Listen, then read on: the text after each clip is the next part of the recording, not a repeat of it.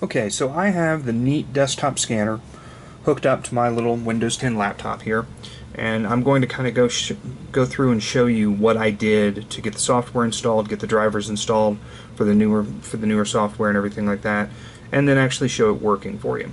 So first thing I did was I actually typed in Neat and then the model number of the unit that I have. Then clicking on this link right here,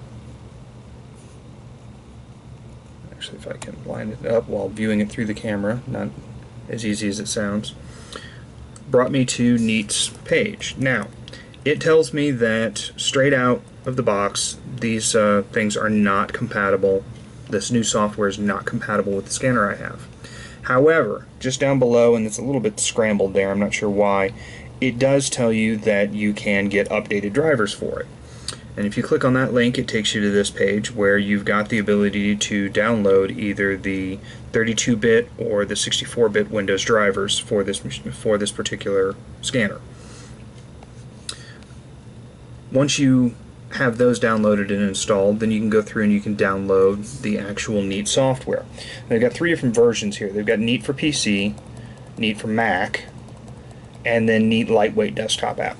I have not used the Lightweight because every time I've ever done this, I've needed to calibrate the machine and things like that. So I recommend the full desktop software, which is, this is what it looks like, and it gives you a little better options and a better usability than I think the light version probably would, especially if you're doing this for taxes or for some actual important documents.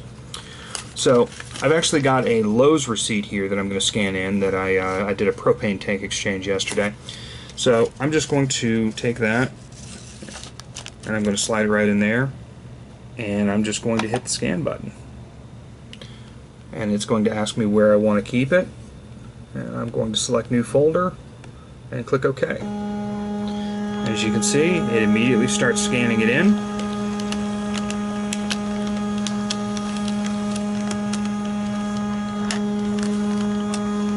Let's back out the bottom down here,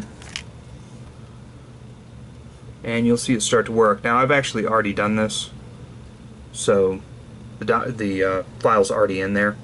But as you can see over here to the side, you've got a full view of the receipt, and you can even zoom in on it and see everything that's there.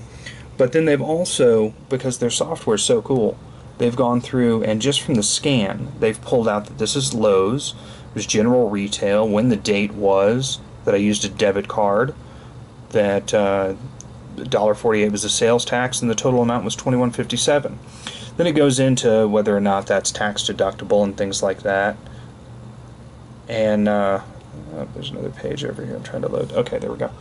Then it extends over. I mean, this is a small screen, so bigger screens are going to be better for this. Oh, and there's the new file that I just scanned in. And then it says no form, non-deductible. So I guess you'd have to be pretty creative to get this propane tank exchange as a tax deduction there. But that's pretty much it. I'm going to leave this video in the listing, and I will probably leave some links to the downloads that you would need for different things. But I've tested this out now on Windows 8, tested it out on Windows 7 and Windows 10.